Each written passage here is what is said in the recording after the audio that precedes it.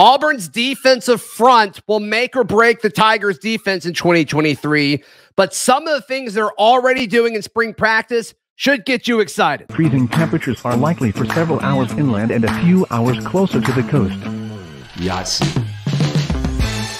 You are Locked On Auburn, your daily podcast on the Auburn Tigers. Part of the Locked On Podcast Network, your team every day. Yes, welcome on into Locked On Auburn, your daily Auburn Tigers podcast. I'm your host, Zac Blackerby. Thank you so much for making Locked On Auburn your first listen every single day. Joining me as he does every single Monday, Lindsay, Crosby, writer at auburndaily.com, also the host of Locked On MLB Prospects. And Lindsay, I mean, we've talked about every position group over the offseason for the Tigers a bunch, but just looking at the defensive front, I think it's going to make or break the defense in 2023. We've talked about how the defensive backfield is solid, seems stable. The upside in that room is tremendous, but you need pressure and you need pass rush. And what's going to happen in the front seven is what is going to hopefully generate that. And so looking at the guys that are kind of battling for these top spots over the course of spring, and look, I know Hugh Freeze talks about he's not going to assemble a depth chart, which is fine. I believe him, but you still have to trot guys out first. There are still guys that are going to go out first before for the others is going to have to happen for A-Day as well. It's just the way it is. It's just the way it is. It's not final, sure, but still there is some sort of pecking order that has to be established at some point over spring. And so what we're seeing early with Marcus Harris, Jayson Jones, and Jeffrey M'ba being that core three that we're consistently seeing throughout the first week of practice. Once again, cannot stress how early it is. But Lindsay, we talked about this when Rod Roberts was hired as Auburn's defensive coordinator coming from Baylor about a multiple system, seeing different defensive alignments along the offensive front. And we're seeing that early already in the first week of practice, seeing that installed. And I think that is going to set up a lot of guys like Jayson Jones, like Marcus Harris, like Jeffrey M'ba, like the slew of transfer defensive linemen. I think it's going to set them up for success. Yeah, and the cool thing about the way that this roster sets up and the way that they've lined up on defense is you can kind of see how there's like three unique positions across the defensive line and how there's like the physical characteristics you're looking for. Like Jayson Jones, Justin Rogers, the transfer, they're both that incredibly big-bodied, wide base. I'm going to nose tackle. I'm going to take two blockers on. I've got a guy on each arm, and I'm still going to be able to throw somebody into a running back. Like, sure, it's a very defined role, and you can see how that works. The defensive tackle job is a different physical profile, and it's somebody who's more like a traditional 4-3 nose defensive tackle, as far as a guy who can shoot a gap, he can do whatever needs to be done. But same idea, you want a little bit of a larger body, and then you have the defensive end spot where it's a guy that maybe isn't as big, but has a little bit more speed, and it's a distinct role from that tackle spot. And I like the idea of having Jones, Harris, and M'ba across the front because I feel like Jeffrey M'ba's very athletic for his size. He's huge. He's huge, but he moves very, very well. Right. Marcus Harris is now an established veteran in college football. He's been in it for a couple of years now.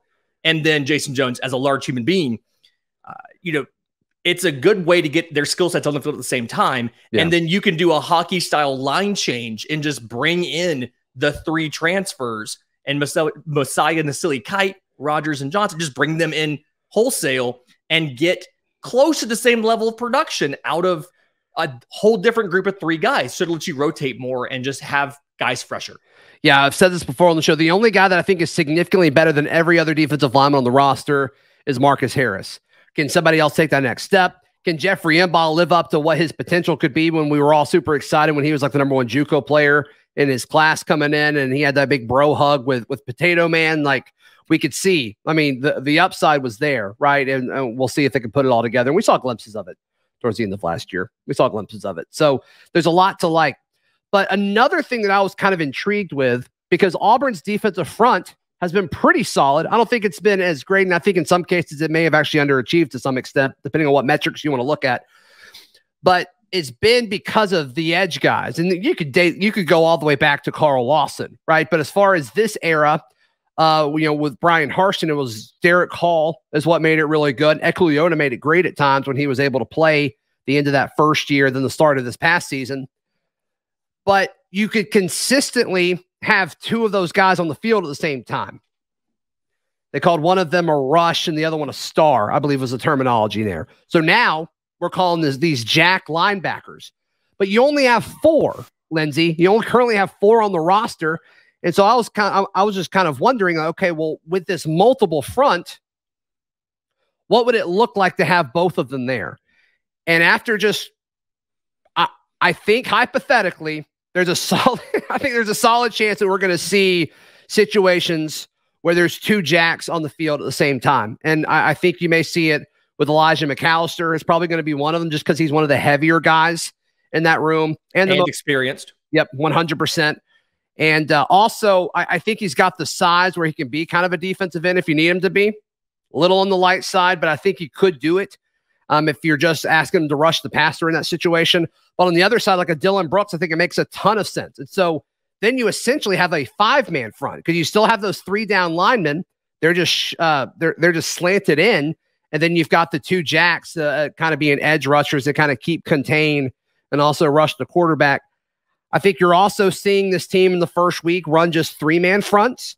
And I also think you're seeing a lot of 4-man front with that 4th guy being a jack. And I think you're also seeing 5-man fronts with potential of a jack on each side of the line. I think there's all kinds of fun things you could do with this. The fact that they're now going to do it, I think it's great.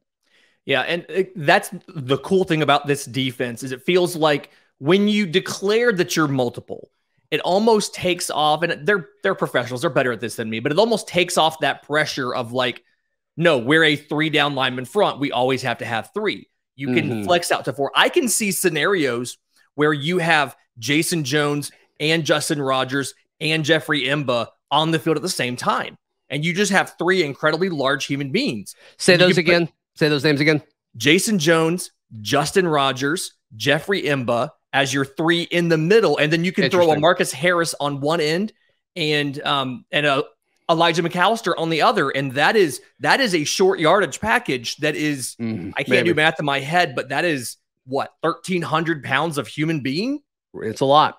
I mean, it gives you so much flexibility to mix and match. You can go 4-down linemen, and you can have some of your larger jacks like a McAllister can flex inside. I could see a package where you have Keldric Faulk and Brooks on the outside, and you have a Marcus Harris and Elijah McAllister in the middle, and you have 4 pass rushing threats, like a NASCAR package, as I think is what some of the NFL teams used to call it. So there's lots of options here, and I think that the ability to make specific packages for specific situations and situational stuff is going to be an element that we haven't really had recently, and is going to help this defense in those edge cases where this 1 yard or 2 yards is really important. Yeah, I think the idea of having 2 jacks on the field at the same time is great. I love all of it. I think it allows you to do a lot more things. And Roberts is all about dropping guys, right? Once again, I think there's a misconception, and I fell into this.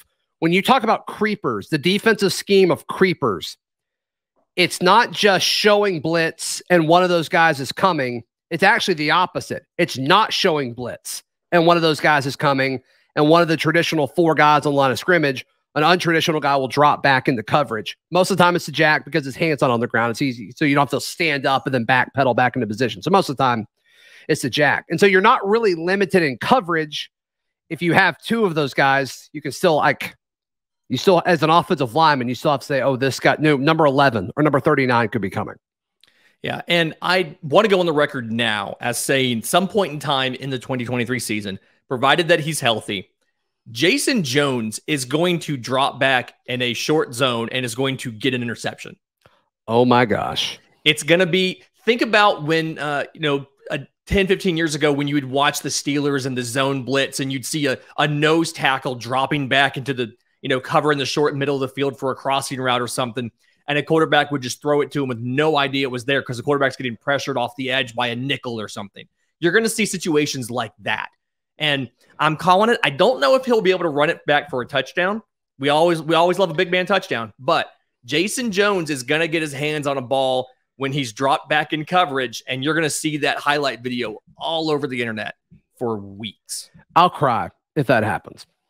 We will celebrate. We will celebrate on this show. We are big fans of Jayson Jones. Big fan. Came on the show a few weeks ago. He's been working his tail off. Looks like he's leaned up a little bit. He's got a nice first step with what we were able to see a little bit in practice last week. So I would love that. I would absolutely love that. All right, Lindsay, I talked to some folks close to the situation, and it sounds like all three quarterbacks are getting equal reps. Let's discuss that in a moment right here on Locked On Auburn. Today's show brought to you by our friends at Built Bar. Lindsay, Built Bar is a big sponsor on your show as well. We both understand how great Built Bar can be. Look, you eat all of these different protein bars out there. None of them taste like a candy bar to the level of what Built Bar can offer. Specifically, I'm a big Built Puffs guy. But Lindsay, you have some of your favorite flavors as well. Churro is absolutely fantastic. I love churros as much as the women of San Antonio. Love a churro. Oh, that was okay. Got it. Yeah. And so they've got, they're all packed with protein, low in calories, low in sugar. So be sure to check them out, built.com. But also, if you don't want to order online, you want them now, you just can't wait, head over to your local Walmart or Sam's Club. They have them there too. All right, Lindsay, it sounds like all three quarterbacks, and by just for clarification here, Robbie Ashford, TJ Finley, Holden Geriner, based on the folks I talked to, all three are getting pretty dang close to equal reps. They, like the folks that I talked to, they didn't like count them, but it all seemed pretty even. And it sounds like they're all dealing with similar things, and it's accuracy. And I think there's a few things you can chalk this up to. I think one, it's a new system, and you're throwing to guys that are running different patterns than you may be used to. I also think, there's just questions about the accuracy of all the quarterbacks in the room. I also think that's part of it as well. But it sounded like Robbie was the best in the first practice. And then, I talked to somebody after the padded practice, and it sounded like they were a little bit similar, but they also pointed out that Robbie's limited due to the nature of the style that he is as a quarterback. Obviously, dual threat quarterbacks are going to be a little bit better because they can't use their feet in practice, right? They're trying to simulate, their arm. So, yeah, I mean, what are your thoughts on hearing that?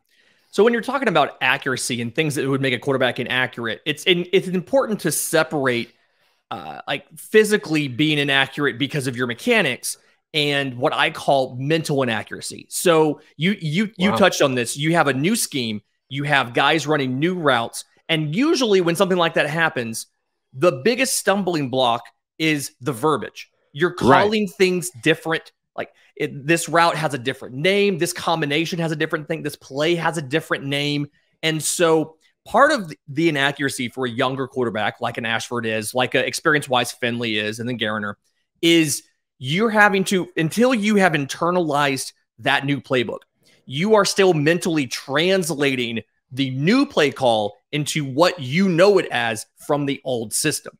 And so some of this is a little bit of processing delay where you're having to make sure that you understand exactly what is going to happen on the play that was called, because you're having to translate it. And then to go along with that, then you have the mechanical issues that can cause someone to be inaccurate. So I would expect everybody to look a little less crisp than their potential because of that mental stuff. The real thing where you get worried is if you have an individual, like a one-on-one drill, and you are throwing to a wide receiver, he is the only person in the route, what he is doing, and you're still inaccurate. That's a little bit different. And we just haven't had enough exposure in practice to these situations to know how much of this is just some of the mental processing and how much of this is just this guy is inaccurate. Right. And we'll see. And look, I think that was kind of what some of these quarterbacks were labeled with coming into spring. You're not going to fix that in a week, right? So we'll see. We'll see if it's fixed throughout spring and then throughout summer, and what they do in the portal. Do they go and get somebody else in the portal?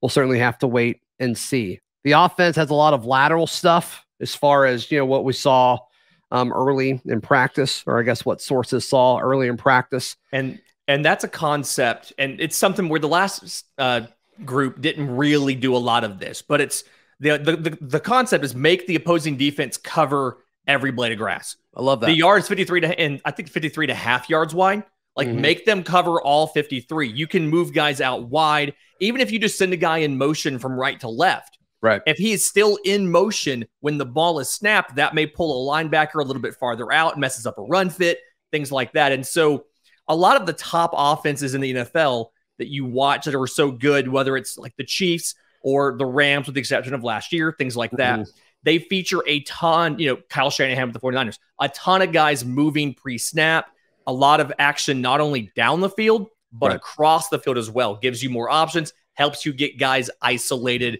one-on-one matchups where they can take advantage of their athleticism, as well as just makes it that much harder for the defense to key in on what the actual goal of this play is. So I love to hear they've added a lot more lateral movement to that, because I feel like it was a missing dimension for us for a while. I think so. And then doesn't sound like there's been much subbing. There's a lot of rotation happening at all the positions. It sounds like there's significantly less of the offensive line than every other spot, is what I was told. And so you just look at that starting O-line, which I'm all for. I said this last year, like going in it seems like every whether spring or fall over the last few years, it's like, all right, mix them and match them until you find like whatever works. And it's like, well, at some point you've got to iron it out and just get as many reps with those guys, the best five, and you jump in. I think they found their best 5 or 6, Lindsay, pre-May transfer portal. And I think they're sticking with it. And so that's the same. And just for those who maybe missed the previous show or wants to hear the names again, at left tackle, that is Dylan Wade.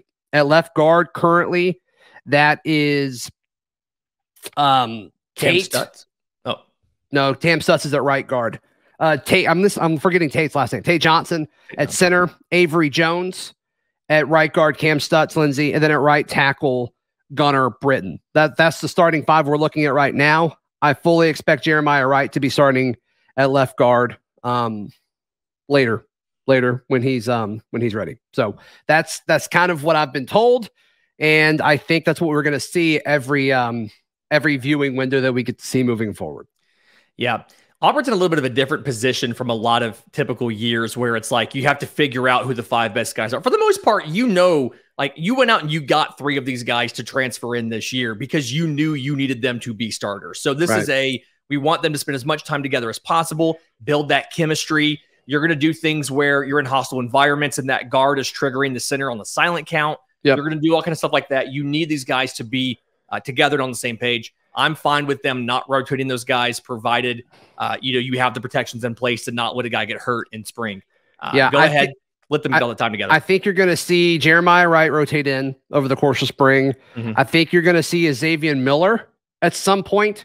I don't know if you're going to see him as like rotate in as a right tackle and you just kind of give him reps because he's the backup tackle. I believe if it currently goes chalk and this is the starting 5 you're looking at. Also, wouldn't be shocked to see some Connor Liu as well. They really like him. I think he's going to be the guy after Avery, which is times out perfectly, honestly. But you still may want to see him just in case something happens to Avery. You maybe kind of give him some reps with the ones just to kind of get his feet wet and see what he's capable of. But that's kind of what I'm expecting on the offensive front. I'm not expecting a whole lot after this, which I think is great. And do what you need to do in spring, because in fall, you don't need to do that. I'm in the firm belief is like, find your guys, give them the reps over and over and over again, let them compete. And so it seems like that's what's happening. All right, Auburn baseball, by far their biggest challenge of the season so far, and they nailed it. And in fact, how far up they jumped in rankings, the rankings that actually matter, Lindsay, is pretty mind-blowing. We'll tell you what we mean in just a moment, right here on Locked On Auburn. Today's show brought to you by our friends at Alumni Hall.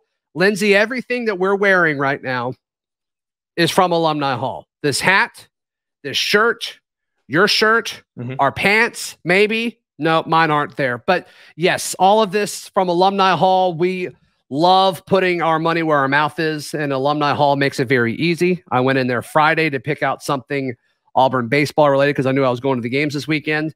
So I got an old school Aubie at bat on the back of this shirt. It's pretty cool. It's pretty great. My 2-year-old loves it. But you go to Alumni Hall all the time as well. Yes, I mean, we have 2 young kids who are obviously growing tons. They're blowing through stuff, but they love their Aubie merch. They love their Auburn stuff. We have family. I have a nephew on the way. My sister is pregnant. We have sent a ton of Auburn stuff to them to prepare them for that baby, especially because they live in Columbus, Ohio, middle of Ohio State territory. Right. Getting them all of this Auburn gear. Love Alumni Hall. The occasions where I can't make it or I need something to go to family somewhere else, AlumniHall.com? AlumniHall.com. Just go online and it'll ship straight to them. I'm not paying extra for that. That's right. And look, they've got 3 great stores. Auburn, Opelika, Huntsville. But sometimes it's easy just to go on the website. AlumniHall.com. Highly encourage you to do so as well. Lindsay, Auburn baseball, dramatically so, swept the Lipscomb Bisons.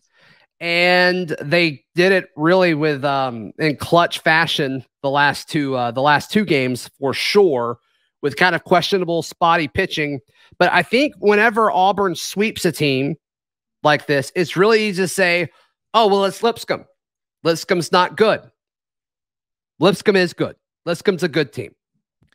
Lipscomb's a good team. Lipscomb was going into this series. Lipscomb was top 50 in the country in RPI. And that is, as much as Auburn fans have complained about the fact that Auburn baseball is not rated. Auburn baseball is not a top 25 team. RPI is the only thing that matters because that's what determines seeding. That's what figures out where you are. Lipscomb is a good team. They won the series to open the season against Notre Dame. Love it. They 2-1. They beat Notre Dame. And it was behind their pitching. The max they had given up runs-wise was, I think, 8 runs until this weekend in Auburn. And they lose 7-3 on Friday. They have a late lead on Saturday and lose 12-11 on a walk-off. And then they lose on Sunday 4-3. And in all 3 games, Auburn comes from behind to take the victory. And the big thing here, incredibly clutch hitting. Bryson Ware has a home run in the 8th inning on both Saturday and Sunday that gives Auburn the lead. The Sunday one was predicted on the radio by Bruce Pearl. That's right. Super clutch. Ike Irish walks it off on Saturday with the base hit up the middle. True freshman. He's goes out there. Second pitch he sees, back up the middle, base hit. They swarm him, rip the jersey off. It's a great time. And then at the end of this whole thing, you win these 3 games. Auburn goes up into the top 25 in RPI. They jumped 32 spots to number 23 in RPI. Now, the reason this is important is because when it's time for the postseason and you're looking at who's going to host a regional, not every single time, but almost every single time, the best teams RPI-wise, the top 16, those are the hosting sites. Right. Auburn was a top 10 team in RPI last year. There were teams that were better than them that were not a number 1 seed because Auburn's RPI was so incredibly high. We knew that the SEC schedule would help your RPI. Right. We scheduled some strategic out-of-conference matchups. Southeastern Louisiana coming up this weekend. They were a postseason team last year. They came to Auburn. Played them. Yeah. Auburn played them. They came to Auburn, and Auburn beat the pants off of them in game 1. Right. The Cole Foster game. Hit home runs from both sides of the plate in the same inning. Delicious. But you have a home and home with Georgia Tech. You brought in Lipscomb. You brought in USC. You brought in Indiana with the idea of building up this RPI as good as possible to host. And the fact that you were able to take some very good pitching from Lipscomb and win all 3 games. Lipscomb's starter on Sunday, that dude could be a starter at Auburn. He was shoving. He was fantastic. Yeah. That was the best pitcher that you will see until you get in conference play. And he might, because of injuries at Arkansas, he might be better than anybody you see at Arkansas. It might be until week 2 of conference play against Florida when you see a better pitcher than this kid today or Sunday. He was great. He was fantastic. I mean, Brandon Tucker goes like 7 innings, 3 hits, 1 run. As soon as he's out of the game, Auburn's bats come alive. Right. They rally. They get the late 8th inning home run from Bryson Ware again and win the series. So huge there. You've got 2 midweeks this week, a Tuesday home game against UAB. You bring back Casey Dunn. He's going to be incredibly motivated to beat the pants off you because you passed him up like 3 times for your head coaching job. And then you go to Jacksonville State on Wednesday, bringing Auburn to another part of the state, letting other schools, other areas of town come see their Tigers before you host Southeastern Louisiana this weekend. So you did everything you had to do and some. I had predicted on the Auburn Daily, I had predicted Auburn to go 2-1 this weekend. So the fact that they swept it was phenomenal. Yep, it's big. It's big. And I mean, you mentioned this already, but like Ike Irish is going, by the time he's done at Auburn, he will be a special. I mean, he's going to be an all-timer. I think he's that good. Yeah. I mean, Ike Irish is like, as of right now, he is on track to be probably SEC Freshman of the Year. I mean, he is batting .535 right now. He is either batting number 3 or number 4 for an SEC school. He is 23 of 43 right now. He won SEC Freshman of the Week the first 2 weeks. He's 2 for 2 so far. That walk-off on Saturday may allow him to win it the first 3 weeks of his career. His batting average went down because he only went 4 for 10 this weekend. He has 3 strikeouts. He has 8 walks and 9 RBIs. He's batted in more runs than he's struck out. And as somebody who's watched those strikeouts, one of those, the one on Saturday, was not a strikeout. Oh, that was just some bad officiating, some bad umpiring. So Ike Irish is, again, he's on track to be SEC Freshman of the Year. I mean, they cannot talk enough about how good of a batter's eye he is, how mature he is. We've had a chance to get him now for media a few times. It sounds like you're talking to a 26-year-old MLB star. He understands hitting. Or Case and Howell. Same thing, both 26. Right. Understand things at such a deep level as far as hitting. Really buys into that concept I talk about a lot on Locked On MLB Prospects about hitters are born, not made. He was born to be a hitter. And you can see it by the fact that they're batting him 3rd or 4th on an SEC team that is currently 9-1-1. Lindsay, Crosby, how can people find you, hear you, read you, love you, all that stuff? I'm on Twitter at Crosby Baseball. My show, Locked On MLB Prospects, available wherever you get your podcasts and on YouTube. You can find the writing, auburndaily.com. It's literally almost every single day I'm dropping new stuff there, guys. It's true. And it's true. The merch, aushirts.com. Yeah, you can find all my stuff at auburndaily.com as well. And we will see you tomorrow. This has been Locked On Auburn.